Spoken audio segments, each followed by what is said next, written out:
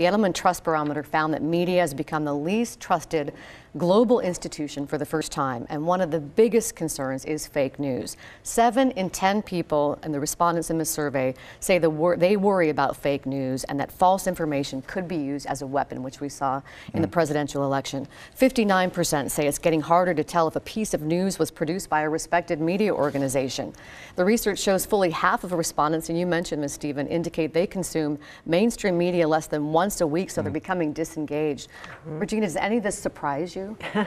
Well, it's distressing, that's for sure. It's not necessarily surprising because we've seen the indications in other survey research as well. As I mentioned, media trust has been in decline for some time, but of course it's accelerated since the last election, and in part a reaction to concerns about so-called fake news. Of course, we have to point out that there's more than one variety of fake news. That term has a couple of meanings, and so what people are reacting to perhaps in these surveys, for some people, fake news is misinformation, disinformation, Russian meddling, etc.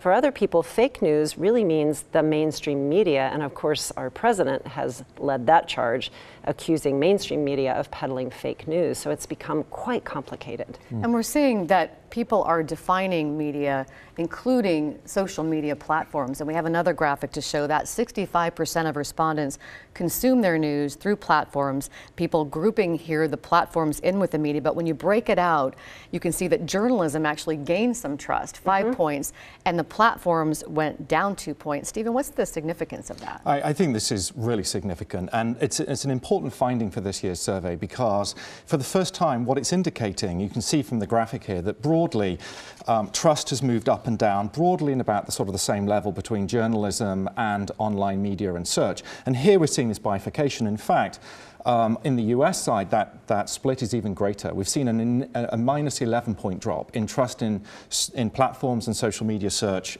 here in the United States. And so what this is telling us is that people are beginning to understand a difference between mainstream journalism and the news that they're receiving through platforms. And still, 65% of people today get their news from platforms, so it's not that they're stopping to use it. Even though they don't trust it, they still get their news that way. This is how they're consuming their news. And so, you know, I think that this is maybe the start of, I don't know, an education and awareness amongst people, the public at large, about the difference between sources. And, you know, we've seen some of that play out in the last few weeks. Now, this survey was done, I think, before the Facebook scandal with the Cambridge Analytica. Do you think that would have made a difference in the survey in the United States?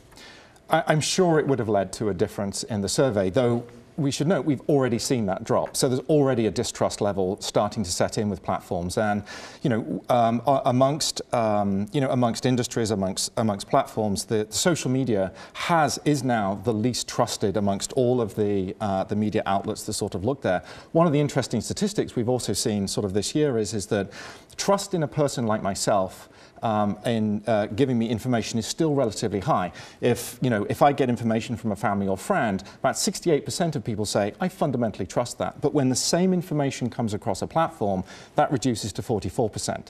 So just the way in which information is being conveyed today seems to make a difference in whether or not that information is credible.